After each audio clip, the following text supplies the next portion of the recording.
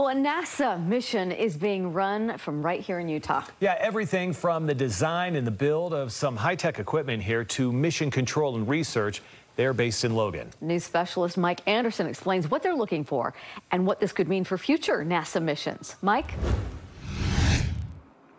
Yeah, Deanie and Mike, they're hopeful that it could mean, more partnerships like this in the future. But for now, they're especially excited to see what they find as NASA does their first ever study of gravity waves as seen from space.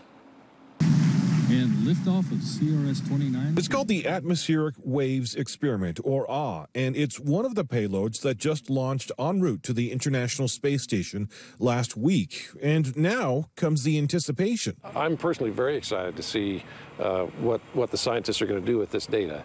This will really could revolutionize our understanding of Earth's weather's connection to space weather. Bert Lamborn is AWE's project manager based at Space Dynamics Laboratory, where scientists designed the instrument that will help take a close look at gravity waves from space. The device has 4 infrared telescopes that could start taking readings as soon as this weekend. I mean, unbelievable when you think of how much work was put into bringing this instrument alive and then putting it onto the space station. Mike Taylor and Ludger Shearless are the physicists at Utah State University who will then research the data to see what they can learn. What we are trying to understand with the AWE mission is the connection between weather on the ground, tropospheric weather, and weather out in space. And it's believed that space weather has an impact on satellite communications and GPS and how well they work at different times. So that energy is there, and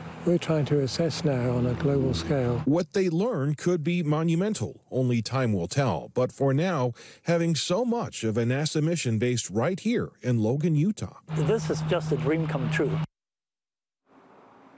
And physicists here at Utah State University will be studying those gravity waves for about the next 2 years, and they're hopeful that eventually, based on what they find, NASA could come up with some predictive models for space weather and how it could impact satellite communications. Back to you. Pretty interesting research. Mike, thank you.